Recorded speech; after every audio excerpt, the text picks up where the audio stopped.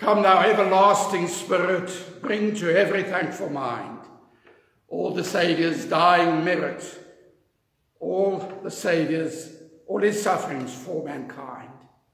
True recorder of his passion, now the living faith impart. Now reveal his great salvation. Preach the gospel to our hearts. Come, thou witness of his dying, come, remembrance divine. Let us feel thy power applying, Christ to every soul and mind. This hymn by Charles Wesley. I welcome you to tonight's service, our 8th in the series of John Wesley's sermons, entitled The First Fruits of the Spirit. Let us turn to God in prayer.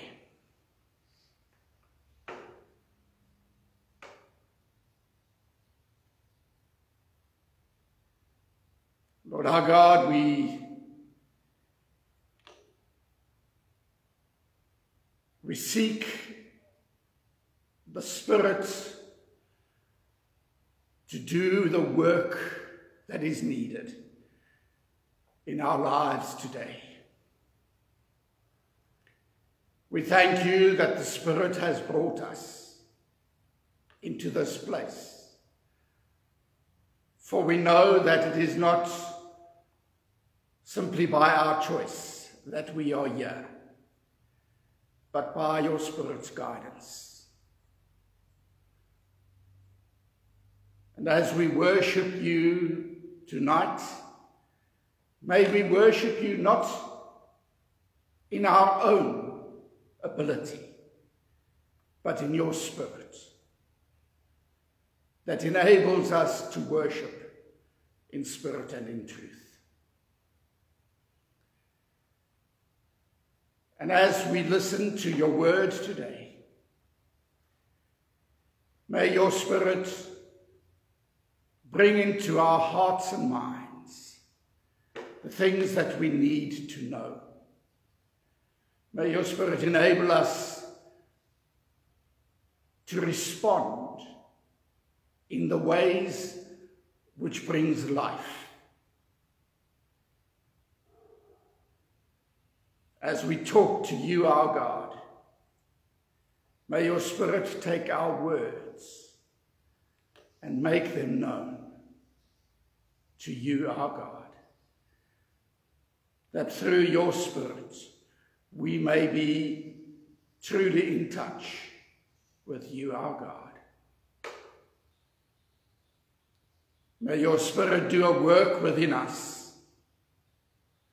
not only to make us brand new, but also to equip us for the tasks that you set before us.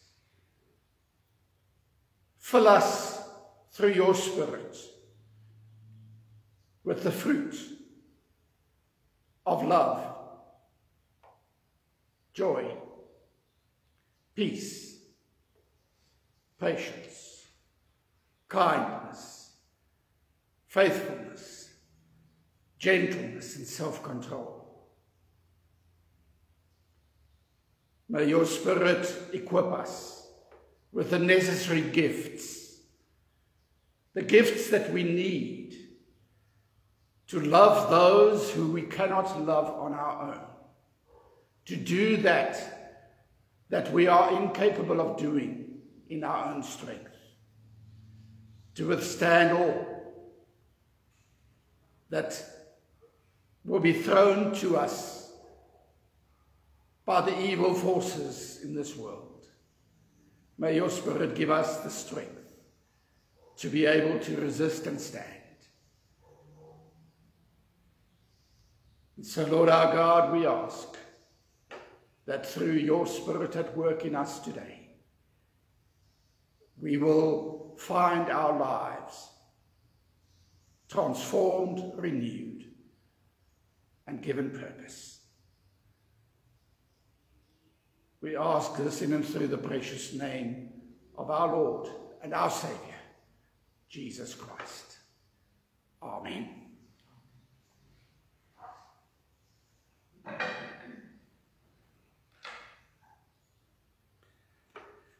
Our scripture for today is Romans chapter 8. And I read from verse 1.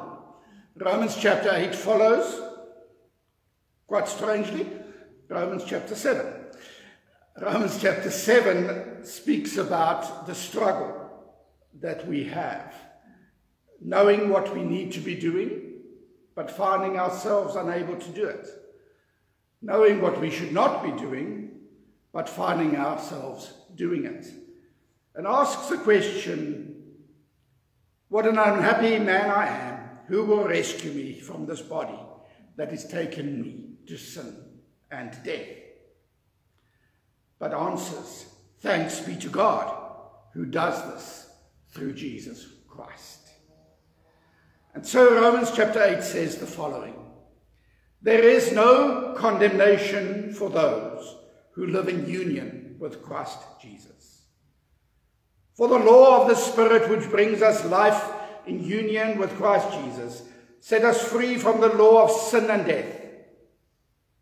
What the law could not do, because human nature was weak, God did.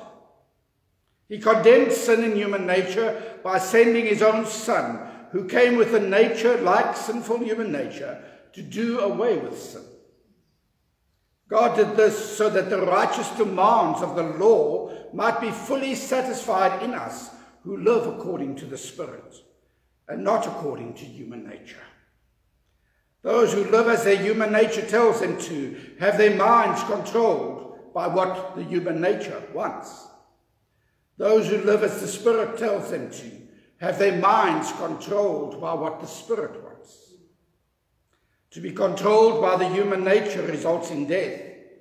To be controlled by the Spirit results in life and peace. So people become enemies of God when they are controlled by their human nature, for they do not obey God's law, and in fact they cannot obey it. Those who obey their human nature cannot please God. But you do not live as your human nature tells you to. Instead, you live as the Spirit tells you to, if in fact God's Spirit lives in you. Whoever does not have the Spirit of Christ does not belong to him. But if Christ lives in you, the Spirit is life for you, because you have been put right with God. Though your sinful bodies are going to die because of sin, if the Spirit of God who raised Jesus from death lives in you, then he who raised Christ from death will also give life to your mortal bodies by the presence of his Spirit in you. We'll end our reading there. The text for today's message is Romans 8 verse 1. There is no condemnation now for those who live in union with Christ Jesus.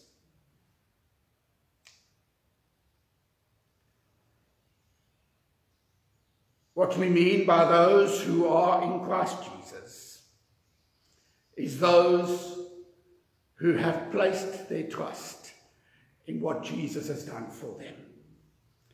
Those who are made new by Christ.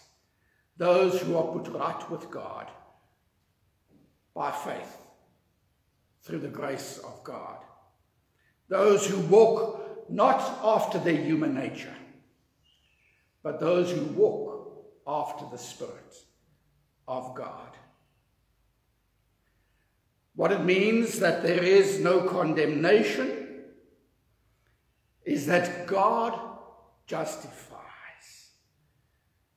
Through the work of the Holy Spirit, God takes away all condemnation through the work of the Spirit. Now, because this verse has led to so much misunderstanding and some very dangerous false teaching, we need to explain who are those who are in Christ Jesus and what it means that there is no condemnation. So who are those who are in Christ Jesus? Well, it is those who believe, those who are made right with God by faith, who are incorporated into the very life of Christ, grafted on, as it were, to the vine, being one with Christ, Christ in them, they in Christ. These who are so in Christ do not sin.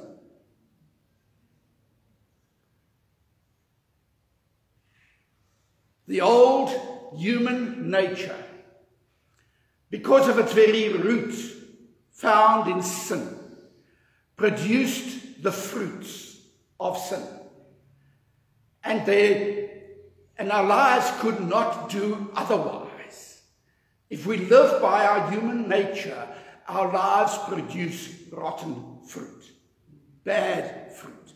Sin is our only fruit in our lives. But those who have crucified the human nature, who have put to death the deeds of the flesh, abstain from those things which used to be so much part of life. They abstain from all evil actions. There is no more hatred, no more drunkenness, no more adultery, no more of all those things that come out of the corruption of the soul. And what is produced is the fruit of the Spirit. Because we are in Christ Jesus, the natural outflow of the work of the Spirit is those good works that God enables us to do through the Spirit. The Spirit gives us a heart overflowing with love, a heart that has a desire to do what God wants us to do. The Spirit enables us to speak the words of grace, the words seasoned with salt, with love, words that bring about peace to those around us. The Spirit produces within us actions which are just, merciful, and filled with truth. The Spirit enables us to live our lives completely and utterly for God. If we walk after the Spirit, we are filled with faith and we produce good fruit. We are alive with God, being rooted in the Spirit.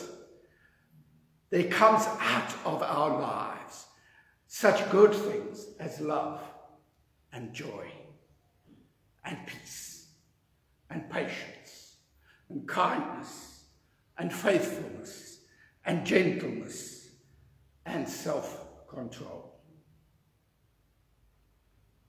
These are those who are in Christ Jesus.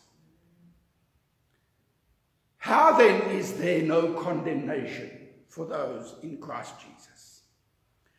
First of all, there is no condemnation for the past sins.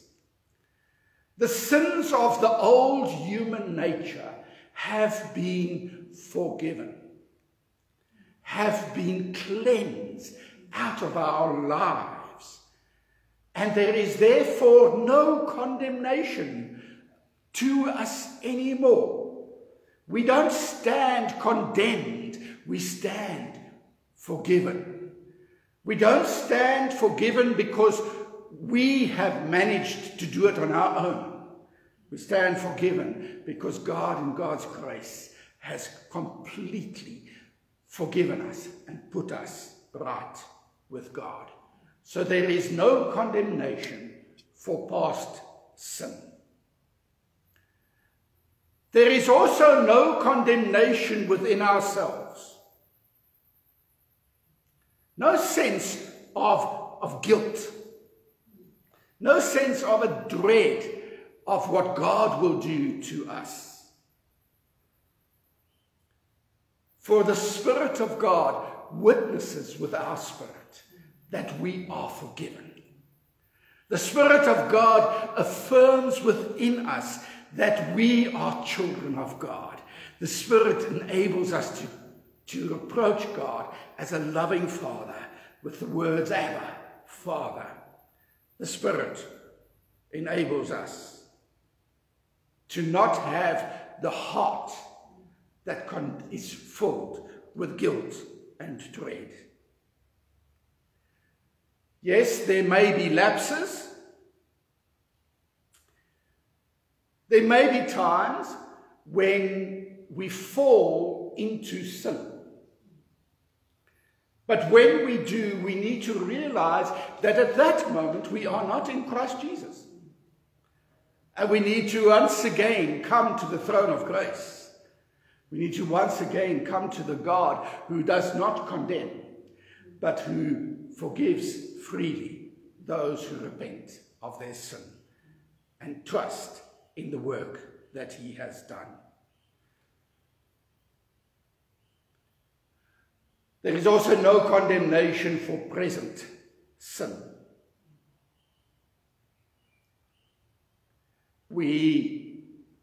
Those who are in Christ Jesus,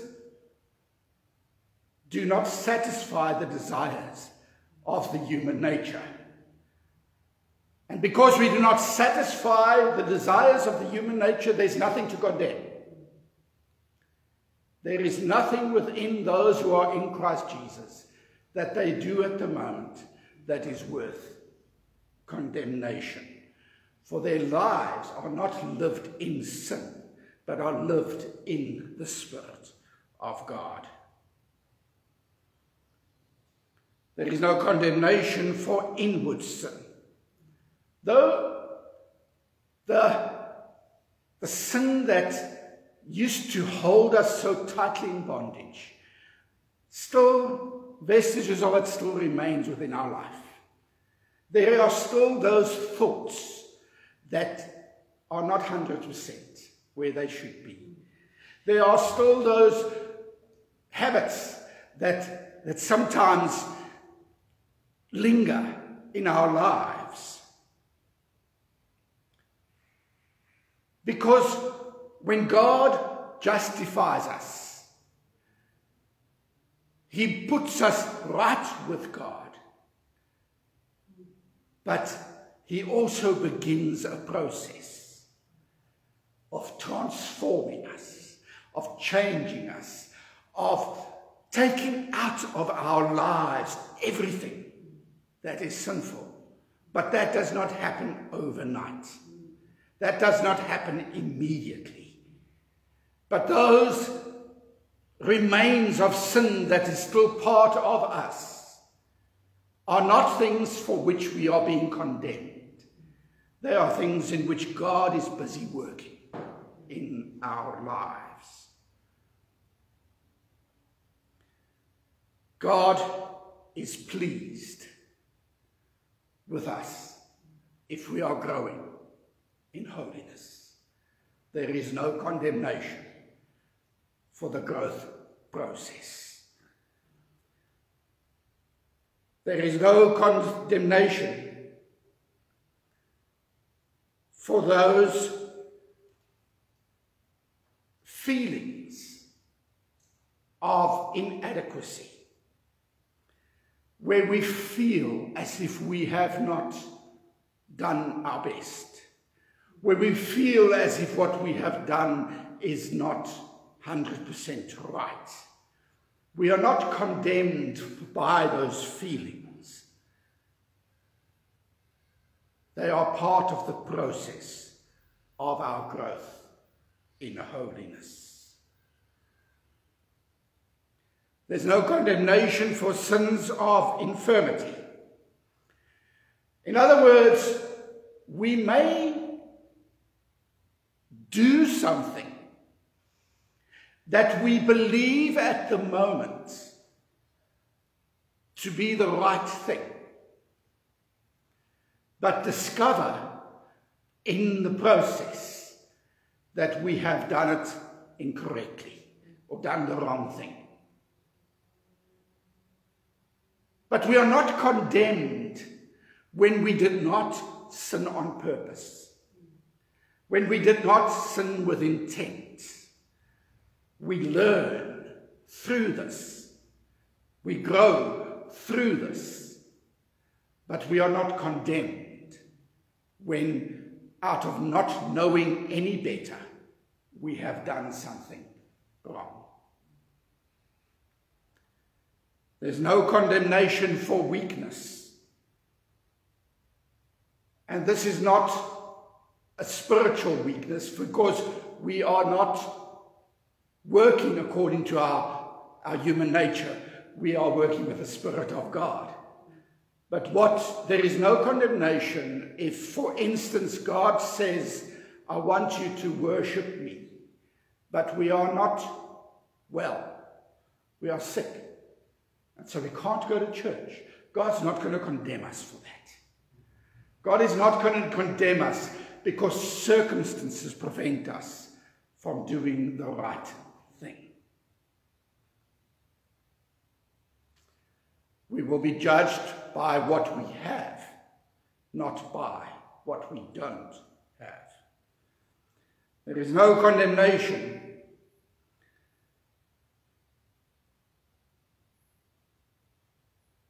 It does not mean that we will never be grieved. There will be times when we feel that we've let God down, that we've let ourselves down, that we've let community down. There may be times when we are grieved, but this grief comes not out of a sense of guilt, but out of a sense of knowing that with God working in our lives, we can do better. It's part of the growth process. We want to do more. We should want to do more. We should never be completely satisfied that what we are doing is 100% right. We should always want to do better, always want to do more.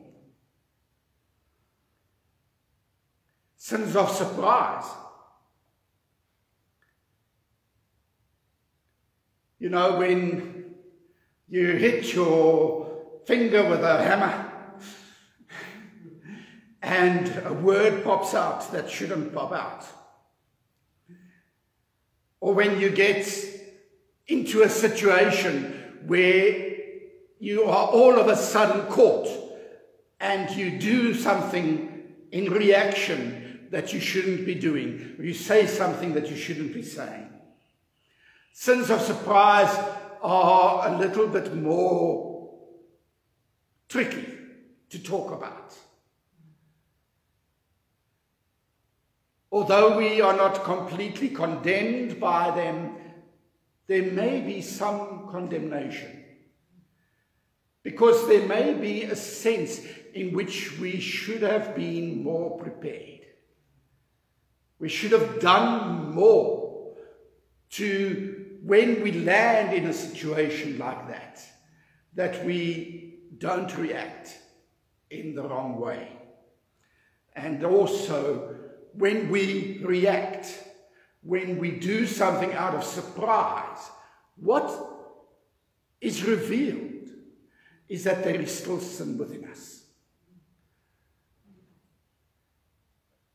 There will not be any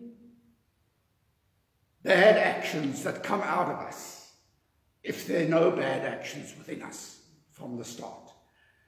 And so once again, this brings us to the point of saying, God, we need you to continue. We need you to continue your work in our lives.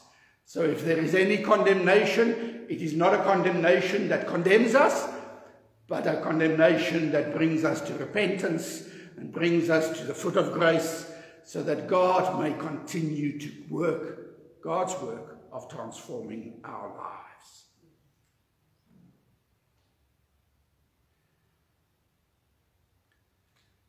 Some practical implications of all this.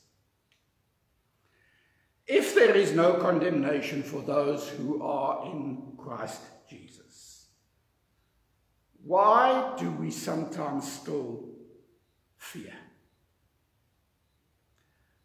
Why are we not more confident in what God is doing? Why don't we rejoice more in Christ? Let us not fall into this spirit of fear. Let us rather enter into the spirit of rejoicing.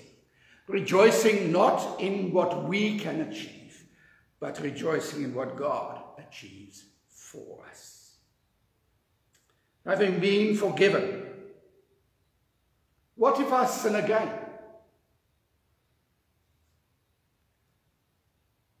Well, repent. Turn to God. Live as a child of God. A child that does not make a mistake and never go home again. But a child that says to the Heavenly Father, I'm sorry. Please forgive. Please restore. Please bandage up my wounds. Please kiss it better. Please make things better.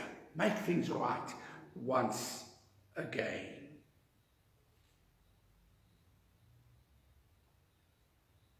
Do all who live by the Spirit of God not sin? Well, if our heart condemns us,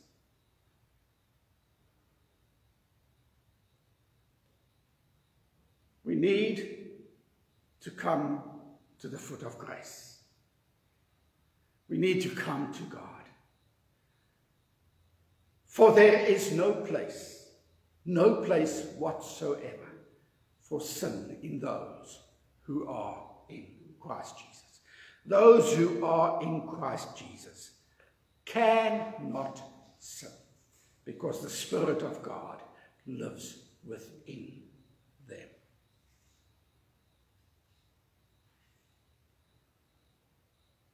Those that sin have a father called the devil.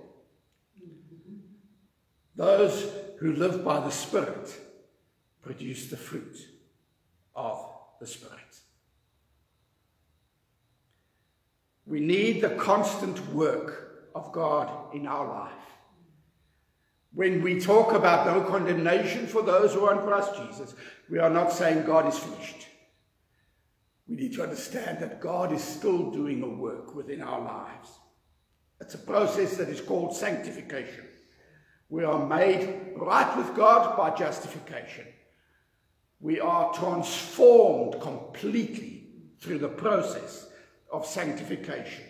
Both work of God in us rather than work that we do. We need to give glory to God and not boast in what we have achieved. If you fall, get up. Let God forgive and heal. Those who are in Christ Jesus don't never fall, but they get up if they have fallen.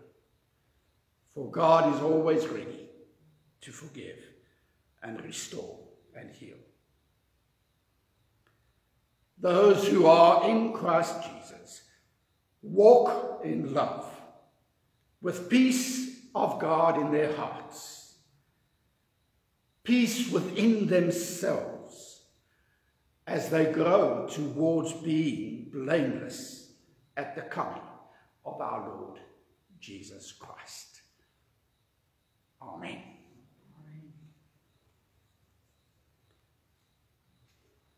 Thank you very much for joining us in this message. If you watch this message on video, I would appreciate that you indicate that by either making a comment or a response of some sort. And making a comment. I have been following the messages of John Wesley as closely as possible, and some of the thoughts may be slightly strange to many, but I would like to just let the words of John Wesley speak as much as possible. Thank you. Let us close with a prayer. Lord our God, we submit ourselves once again to the work of your Spirit within.